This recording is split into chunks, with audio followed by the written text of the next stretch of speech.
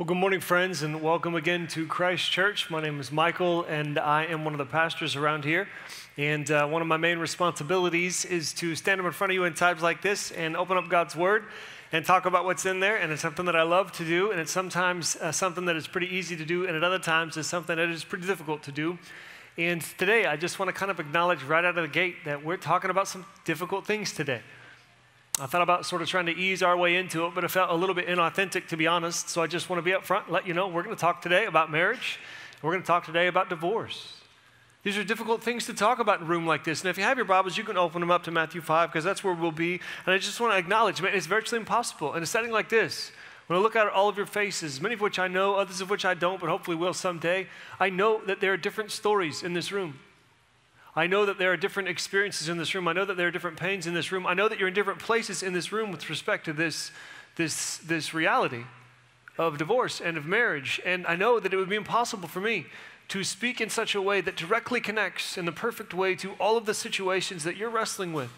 And we always rely on the Holy Spirit to fill up where our words are lacking. But I feel extra keenly today, to be honest with you, about the need for the Holy Spirit to take the words of Scripture and hopefully my words and explaining what Jesus meant when he said what he said and connecting it to the situations that you are living through, maybe personally or somebody around you. Divorce. Man, divorce has never been an easy issue for me. Probably in large part because divorce is not an issue for me. You say divorce, you're talking about both of my parents, one of whom raised me. You're talking about my in-laws. You're talking about one of my siblings. You're talking about the parents of many of my students. You're talking about way too many of my close friends, many of my colleagues in ministry when you say divorce.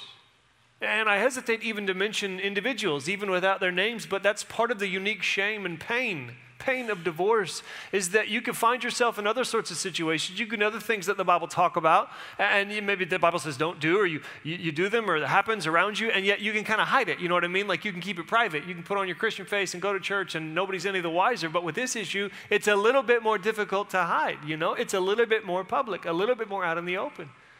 And it's tough, and I just want to assure those of you who are divorced or have been divorced, I'm not going to beat you up today. I'm not going to sit up here and throw verbal spears at you. I don't think that would be God's intent. I don't think that's what would be appropriate to do with the text. I'm going to try to talk in such a way that is beneficial to all of us. And actually, today's text is about divorce, but it's not even directly addressed to divorced people. I think Jesus is mostly talking to married folks and single folks who may become married about marriage, talking to folks and communities of people who sometimes are in marriages but kind of want out of marriages. And what do you do with that? And really, his words are mostly directed to all of us generally and to those who are or will someday be married about the nature of marriage. And he does so by talking about divorce. And it's just, I think, a subtle but important thing to keep in mind. And when we deal with this or talk about this in a setting like this, or even just across a coffee table or whatever, it's really easy to fall to one side or the other. I kind of feel like maybe if it wouldn't have been distracting, I should preach this sermon from a balance beam, you know? Try to not fall off on one side or the other, because it's just so easy to either be too lenient and to say, listen, I know what the Bible says, but always caution flags. I know what the Bible says, but listen, like, it's just hard. Like, you just gotta do what makes you happy in this situation. We find ourselves sometimes almost saying some things like this, or being too lenient on this issue and pretending that the Bible isn't as clear as it is. Or on the other side, we can be too strict and say, listen, man, you gotta muscle up, buttercup, because this is what the Bible says, and I'm gonna hit you with it, and I'm gonna hit you with it again, and I'm gonna keep hitting you with it until I don't need to hit you with it anymore. You know, we can be too lenient or too strict, and this is dangerous. Let's just do this to kind of set the tone properly. If you came today with your spouse, I want you to kind of look at them. If you're not with your spouse, like if you would, right? I can see you, so I know if you're doing this or not. Look at them. And if you're not with the spouse, or you're single, or you're here alone, or whatever, look at somebody else around you, or you can just look at me for that matter. But just look at each other real quick. Here's what I want you to say, all right? First thing I want you to say. Everybody's going to say it. If you got nobody else to say it to me, but y'all aren't doing it. Some of y'all aren't looking. I think that you're probably married based on how you're sitting. So look at each other. I'm just kidding, but for real. And say, here's what I want you to say. You're not perfect. Some of y'all enjoyed that too much. And keep looking at each other, because we're not quite done. And now, here's what I want you to say now. I'm not either. All right, now that we got that taken care of, we can just rest easy a little bit, or at least breathe. Like, that's so important, honestly, in the context of a marriage. to acknowledge these facts that neither of us is perfect, and in the context of a community. Man, I wouldn't do this because it would sort of single people out in inappropriate ways, but I love to put like the married folks on one side and those who have been or are divorced on another side, like face to face, and just do the same thing. I'm not perfect. Hey, guess what? I'm still married, but I'm not perfect. And on the flip side, you would say, I'm not either. Like this is how we, I think, need to approach this issue because it's confusing. Divorce is confusing because marriage is confusing. Marriage is confusing because love is confusing. And if your view of love comes from Hollywood or the latest popular paperback, no wonder divorce seems like a sensible option. You know what I mean? Sometimes it's hard to know where to go. Sometimes it's hard to know where to start. And yet on this, at least, we have an answer because we start with Jesus. Matthew chapter 5. Open your Bibles. Matthew 5. Short text, verses 31 and 32. Super short. Just a couple of verses. And I want to read them and talk a little bit about what's going on around them and see if we can't gather wisdom from them for where we are today. Matthew 5, 31 and 32. Though it's a short text, there's a translation issue that I usually try not to mess with this stuff unless it's necessary. I think it's necessary this time. So I'll point it out as we go, and then I'll kind of read it all the way back through after I butcher it up a little bit. It says, it has been said, verse 31, it has been said, anyone who divorces his wife must give her a certificate of divorce. This is the tradition. Jesus is quoting. It says, but I tell you that anyone who divorces his wife, except for sexual immorality, and here's where my Bible says, makes her the victim of adultery. That's the wrong translation. Some older ones say, causes her to become an adulteress. Also the wrong translation. The simplest one is the right one. It should say, causes her to commit adultery. Jesus is saying, anybody who divorces your wife except for sexual immorality causes her to commit adultery. She remarries. And anyone who marries a divorced woman commits adultery. So like I said, I don't like translation fixes because it makes it all butchery, but let me read it again now the proper way. Here's what Jesus says. It has been said, anyone who divorces his wife must give her a certificate of divorce. But I tell you that anyone who divorces his wife, except for sexual immorality, causes her to commit adultery. And anyone who marries a divorced woman commits adultery. Now, there you have it. 2 verses. We're going to stay pretty focused on these verses today, because there's a lot of different places we could go, a lot of other passages we could bring in. We're going to stay really focused on hearing what Jesus has to say to us from this verse. There are other parallels like Matthew 19 and Mark 10 that I'd love to talk about.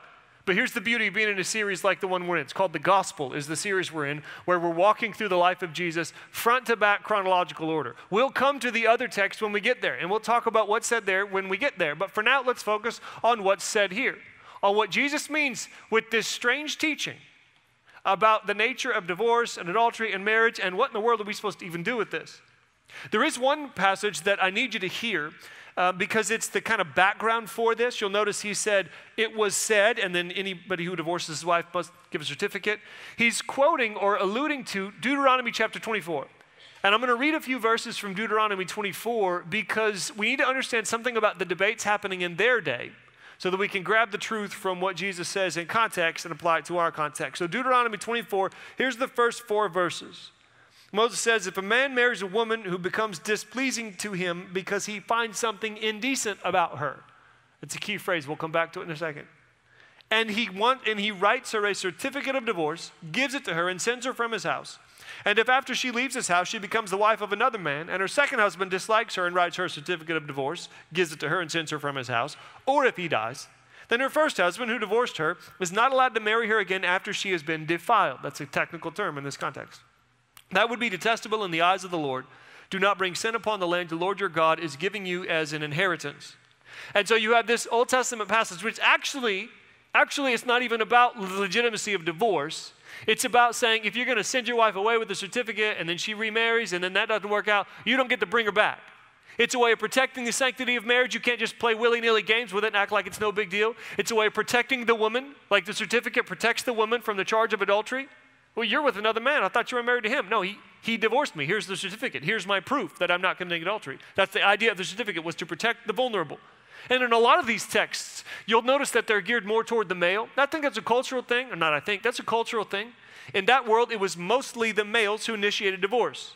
Now, by Jesus' day, there was some, I don't want to use a good word like equality to describe this type of thing, but equality where both men and women could initiate divorces. So some of the parallel passages in other Gospels address men and women. I think we should hear them all as addressing all of us. Whoever can initiate a divorce, that's who this text is addressed to, and in that culture, that's all of us. Now, in their world, Jesus says, you've heard it said. Anybody who can divorce a woman, you just got to give her a certificate. And there was debate about this. The traditional view on this was a conversation point at the time. There were some rabbis who were really lenient and said, you can divorce a woman for any reason. And it all comes back to this meaning of the phrase, if you find something indecent about her, what does that mean? And they would say, well, it means if you don't like something, if you don't like the way she cooks, if you don't like the way she looks, if you find somebody better, if you see greener grass, like you can divorce her, just give her a certificate, but you can divorce for any reason. And the more strict rabbis would say, actually, no, you can't divorce for any reason. This is referring to sexual infidelity, unfaithfulness in the marriage. If your wife is unfaithful to you in some way, then you can divorce. So they had their differing opinions on the legitimate grounds for divorce, but what they agreed on was that as long as you give a pink slip, as long as you write a certificate, you're abiding by the law. You're good. That's the traditional view. That's what Jesus is talking about when he says, it was said, anyone who divorces his wife must give her a certificate of divorce. And as always, Jesus offers a better way. We've seen this in the Sermon on the Mount multiple times. So you have like the worldly way and then the religious way, and then there's Jesus' way, which is different from both.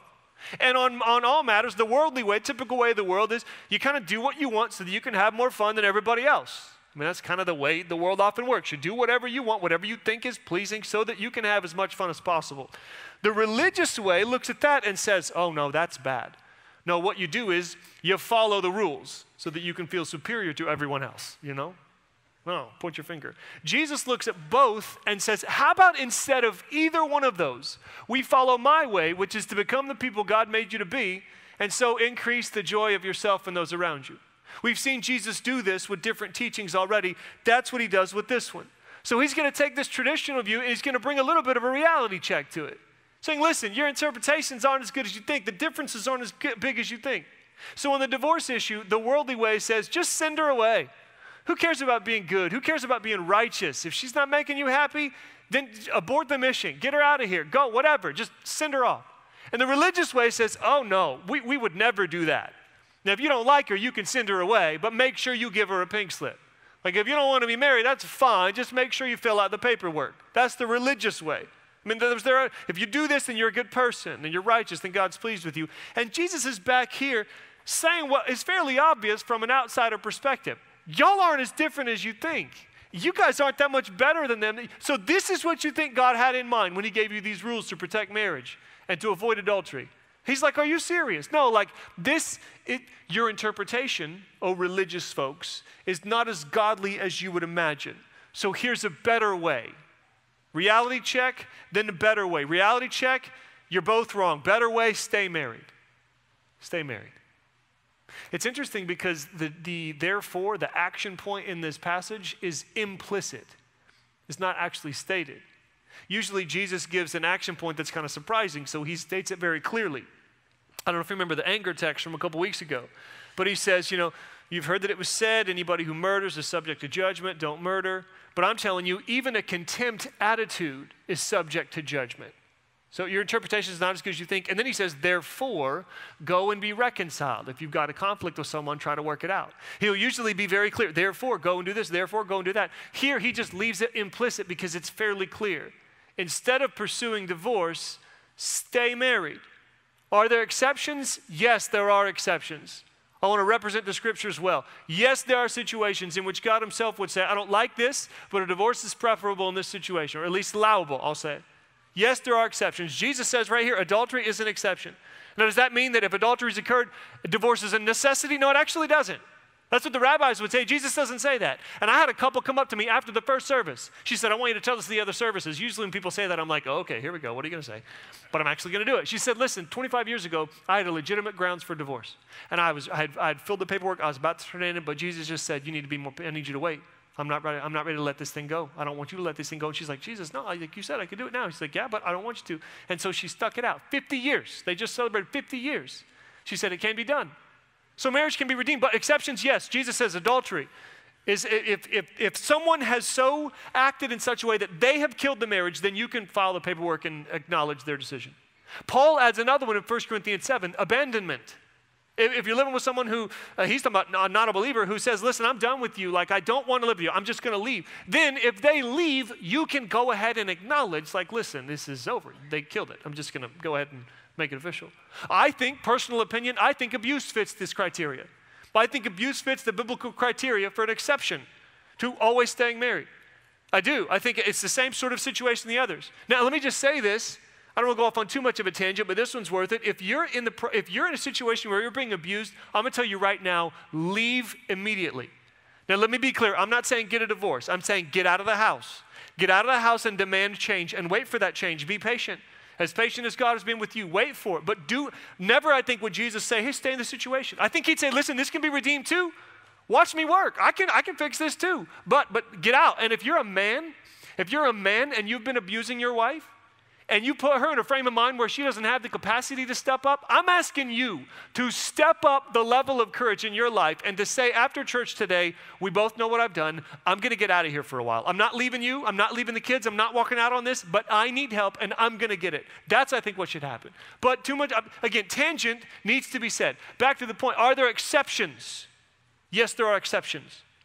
But hear me well when I say to focus on the exceptions is precisely to miss the point of what Jesus is saying. Dietrich Bonhoeffer says in his analysis of this passage that to think about exceptions and to search for a situation where divorce is okay is actually wrong. So it's actually sinful against the spirit of this text. Another one of my favorite writers on Scripture, John Stott, in his description of what Jesus is saying here, says to be preoccupied with the grounds for divorce. So what I'm going to think about is, can I find a way out? To be preoccupied with the grounds for divorce is to be guilty of the very Pharisaic, that's the Pharisees, Pharisaic attitude which Jesus condemned. Jesus never lets us hide in the exceptions. He never lets us hang out in exception land. He doesn't. Now, if Jesus were speaking one-on-one to a person in a difficult situation, I think he would tailor his wisdom to that person's situation. I do. But here, he's laying out the general rule that pulls us away from our search for an exception and calls us back to God's design. And the general rule is stay married long beyond the point when many people would cash it in and call it quits. Stick it out. Clearly, he's not messing around. He says, listen, if you divorce someone, they go get married, it's like adultery is happening. What? Jesus, that's crazy. Are you serious? He says, yeah, God does, if your divorce is illegitimate, God doesn't accept it as legitimate. The piece of paper doesn't matter to him. What? Like, what are you saying, Jesus? And this is where sometimes people get a little bit crazy and they're like, well, now I'm remarried, so should I divorce this person? Go back and try to should we both double divorce? And then, no, let me just say no. Like, why would you say, oh, here's how to fix this, more divorce.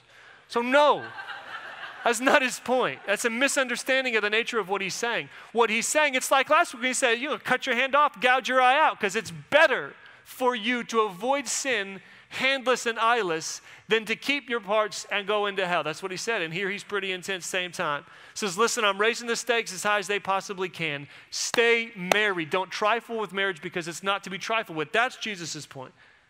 How? How can we do this?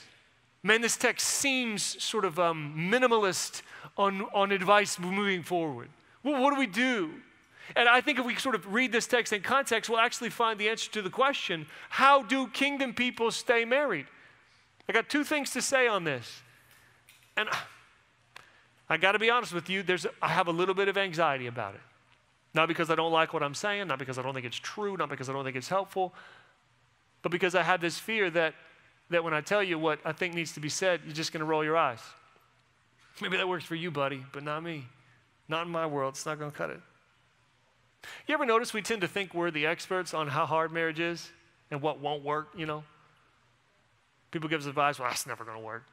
I remember one time I was younger in my ministry. I was first starting out, and I think I'd probably been married 3 or 4 years. I had this conversation, and I was asked to do some teaching, some writing on marriage, and I did some stuff. And one of these guys was kind of poking fun at me. He was like, oh, what do you know? Just a baby. And I'm like, okay, what are you going to do? And he's like, listen, I've been married 3 times. I've learned a thing or two. You should listen to me. Thank you. That's what I'm like, are you going to laugh now? Because it sounds like you're telling a joke. You know what I mean? But we do this sometimes. We do it with age too. And I'll admit I'm guilty. Anytime I'm talking to somebody who's been married significantly less years than me, I'm like, baby, you don't know. That's sweet. That's cute, But you don't know. Some of y'all feel that way, right? I've been married 13 years. 13 years. Some of you are like, 13 years, that's nothing. You're just getting started. I know. Do I know enough to say what needs to be said about marriage? No, probably not. But I do know Jesus. And I think he does. How about we listen to the one who's literally never broken a promise ever? That'd be a good idea.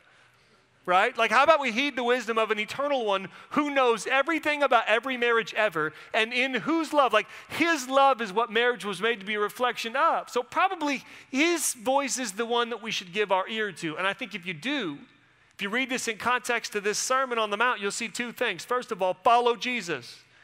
Follow Jesus. That's point one. Follow Jesus. Where do you find this teaching about marriage? You find it in the Sermon on the Mount. What is the Sermon on the Mount? It's a call to follow Jesus.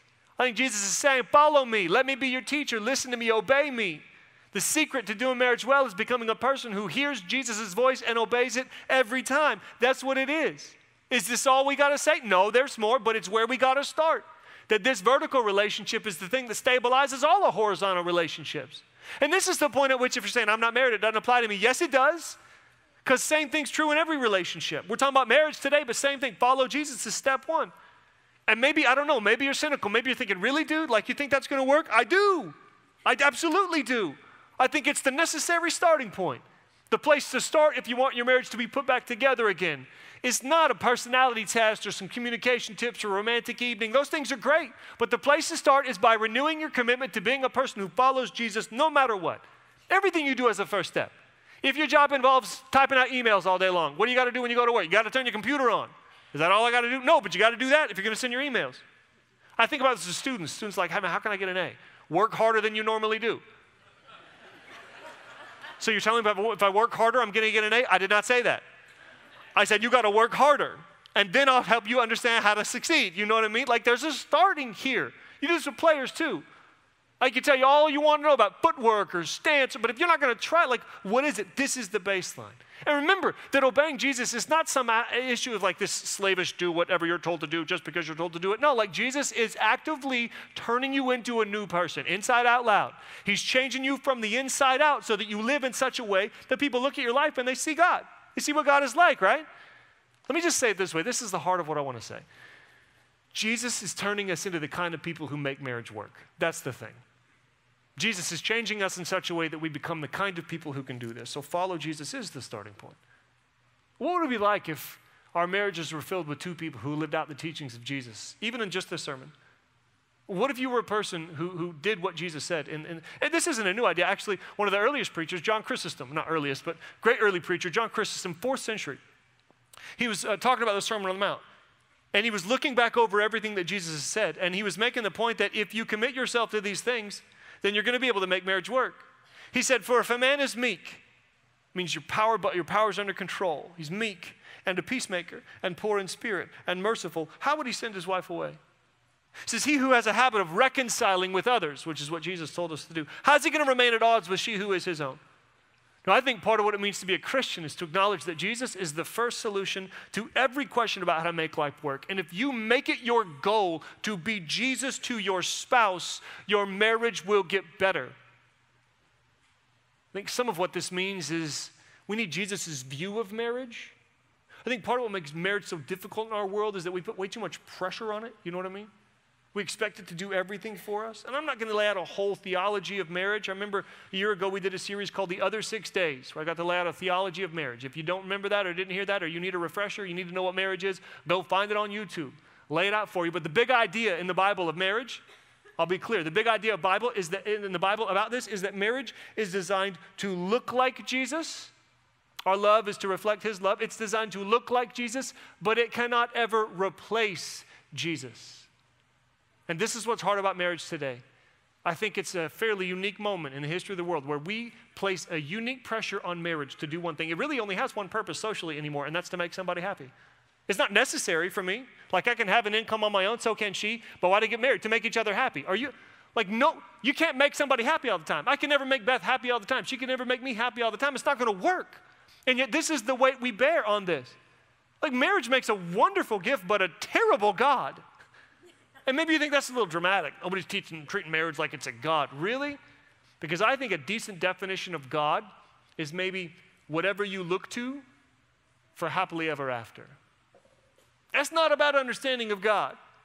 And if we're looking at marriage as the thing that's going to bring us lasting happiness, this is the solution to my sadness and loneliness, then we'll put a pressure on it that it can never be born.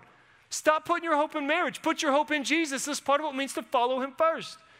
Marriage is a reflection of a God of perfect love. Jesus is the embodiment of a God of perfect love who turns us into the kind of people who can make it work. Follow Jesus. That's the first thing. Second thing, stay married. Here we go again with the 2-cent advice, you know. And I don't know if you're as cynical as me. I don't know. Maybe you're not. But if I were you, I'd probably think, okay, so if follow Jesus was a little bit too basic, this one's just insulting. I mean, come on. How do I stay married? Stay married. That's funny. And again, is this everything? No, it's not everything. There's a lot more to be said. And if you need help, please come get help. Please come get help. Let me tell you something we all know is true, but don't often do something about, is that we wait too long to try to get help. Sometimes people rail on the church. Well, the divorce statistics are just as bad as the church are in the world. I don't even know what to do with that. I don't even know if that's true, first of all. But I do know that most of the divorces I've seen in the church could have been stopped. Could have been stopped. Any of them could have been stopped because Jesus is Jesus, but all of them could have been stopped if they just got help a little early. So get help. Come find us in the lobby. Send us an email this week. Call the church office. My marriage is hurting. I need help. We'll get you help. But I'm going to tell you again, right now, like what we need right now, what Jesus gives us is not some detailed advice on all the specifics. What Jesus says is, it's kind of like, this is a football, right? This is a football. These are the lines. I'm the coach. You're the players. Let's get back to the basics. The secret to staying married, staying married. I can't tell you how many couples, 35, 40, 50 years, are saying, remember when you said that? Like, that's true. That's been the story for us. How did we get here? We got here. And what do we tell young couples when they're getting married? What kind of advice do we give? Usually we'll say something like, hey, don't let divorce be an option. You just say right now that we are going to make this work no matter what, and you'll make it work. And that's true. That's good advice. Keep saying it and follow it. Let's take our own medicine. Because as soon as we stop asking, am I going to stay in this thing? Then we can actually set ourselves about the hard work of serving another person in the name of Jesus. How many times do we tell our kids, never quit? You tell your friends, don't give up. I know you're in the middle of the school program and you're tired, you want to be quit, but don't quit. Like, remember the goal. Don't stop. Don't quit. Don't give up. And we say this because we know that the reward will be worth the work. That the pain and the fear of today is actually something we can bear because it's worth it in light of the long run. I think we need to think about this when it comes to marriage and divorce. We get divorced because we're not thinking long enough.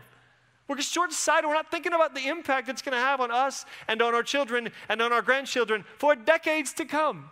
It's not just my opinion. There's a book written in 2002 called Will Divorce Make Me Happy? Written by some non-Christian psychologists who did a bunch of research, and they did all these different tests, and what they found was almost across the board, people who get divorced thinking it's going to make them happier, they did all these sort of psychological tests on the different markers of happiness. Nope, not happier. The same or worse. And not only that, but they discovered across multiple longitudinal studies that couples who are having a hard time, if they'll just stay together, then two-thirds of them will be happier in 5 years if they just stay together. And maybe you're thinking, yeah, well, like there's another third, right? So those didn't work. I get it. And let me just say, if you do the follow Jesus, then the stay married, it's going to work. And just, I hate when preachers are like, I guarantee. Like, it just seems cheesy and wrong to me, but with respect, I guarantee that if you follow Jesus, if you set yourself to following Jesus no matter what, I guarantee you, I promise you, that's a better word, I promise you that if you say, both of you, I will follow Jesus as best I will listen to his teachings and I will do what he's saying and we will stay together. If you follow Jesus and stay married, you will have a better marriage in 5 years. Probably in 1 year, probably in 6 months, man. Perfect? No. Better? Yes, I think it's true. But then we get to a point where we look up to the heavens and we just feel so stuck and you just say, but, you sound like our kids, but my heart's not in this. Doesn't Jesus care about my heart? Because my heart's not even in this anymore. I just feel like I'm going through the motions. My heart's not here. Yeah, Jesus cares about your heart because he's in the process of changing it. And I don't know if you know this, but the way he changes your heart is by telling you what to do with your body. Like, think about the anger thing.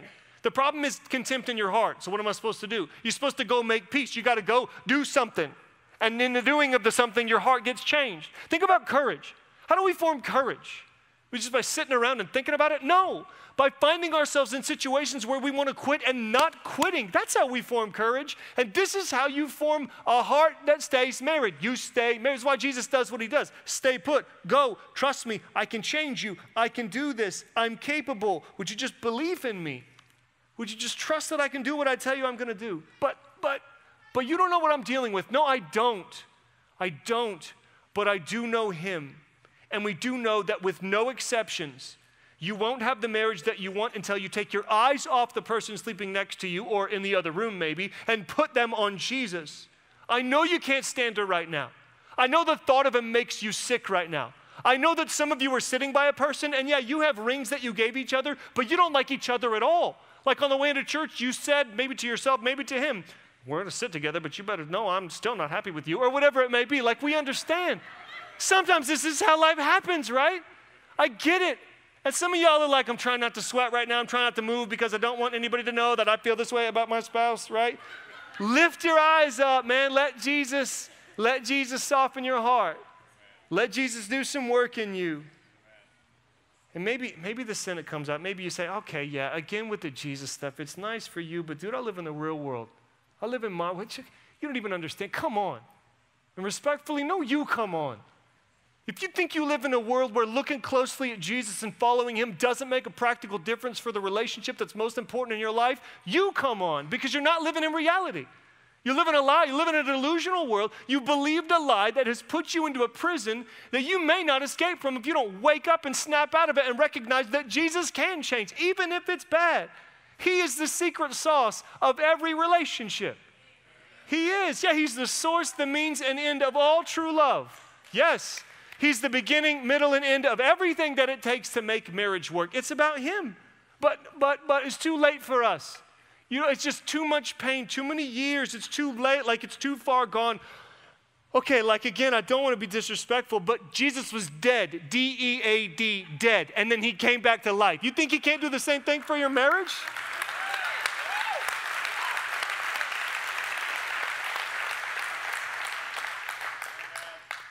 How do kingdom people make marriage work? Have you met our King? I mean, that's the answer. As simple as that. I'm trying to listen to the Holy Spirit, and I'm trying to listen to what's going on in your lives. And I know there are some of you in the room who are like, yeah, y'all can clap, but that's not my home. What if it could be? What if it could be? What if your story could be, I remember this time I thought it was over, and then I discovered that it wasn't. It was the hardest decision I ever made, but it was the best. What if in 25 years you're finding some goofy preacher out in the lobby saying, let me tell you my story? Because people need to know that if they just trust in Jesus, look to him and stay married, they can make it work. They can make it work. I know this goes against almost every instinct that we get from the culture around us. And we don't have time to unpack the cultural narratives that teach us that divorce is a good idea. Ideas like you just decide what's true and right. Ideas like you just do what you want, do what makes you happy, don't listen to somebody else, don't listen to some ancient book. Ideas that we could unpack if we had time, we don't. Let me just say, I can't make this decision for you, but for me, I'm going to reject the worldview that's based on the ideas of a bunch of dead guys and listen to the one that's based on the one who's still alive. It always comes back to the same question. Do you trust him? Do you trust Jesus enough to take him at his words? Do you believe that he's wise enough and caring enough not to send you down a wrong path? Do you trust him? Follow Jesus. Stay married. Let's pray. Father, you are love. And you created us out of your love and invited us into it. That's why we got married, God. Sometimes the experience of it isn't quite like what we anticipated, hoped, dreamed. Maybe sometimes it's more like what we feared.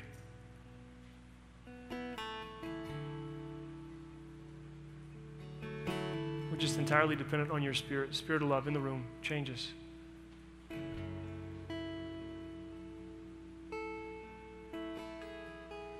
Pray in Jesus' name. Amen.